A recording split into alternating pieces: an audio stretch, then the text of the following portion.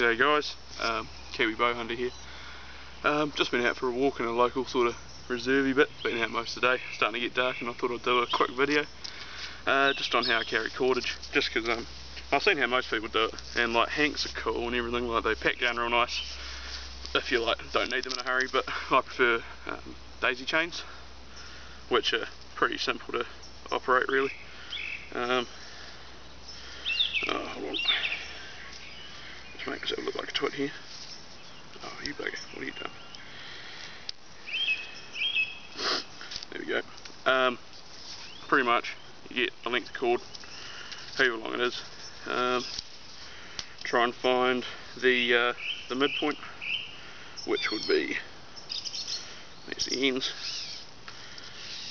there's your midpoint. It depends how long you want your daisy chain, so I'll give it a fold over a couple times, and then start off with one end, just grab it with your index and your middle finger and your thumb, wrap it around, but keep the tag out, wrap it over so it makes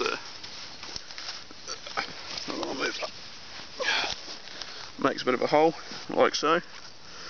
Then you open that out. All you need to do is reach through, pull a length through, and pull that other length through. Well, that's a short one. I'll do a longer one, eh? Whew.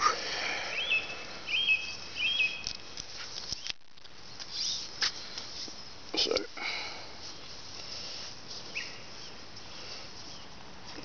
there you go. I just fold it once, like that. Just go wrap, and then fingers through. 1, 2, 3,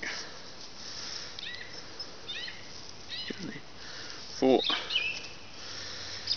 5, and the last one you pull through. So there you go, you got a daisy chain like so. It's not going to tangle, the ends aren't long enough to tangle up with anything really, or not significantly anyway. And as soon as you want your cordage again, you pull that last lot you pulled through out, hold the other end, boom, she's done, like I bought one. Cool, alrighty there, cheers boys, and well girls I suppose as well, but bye.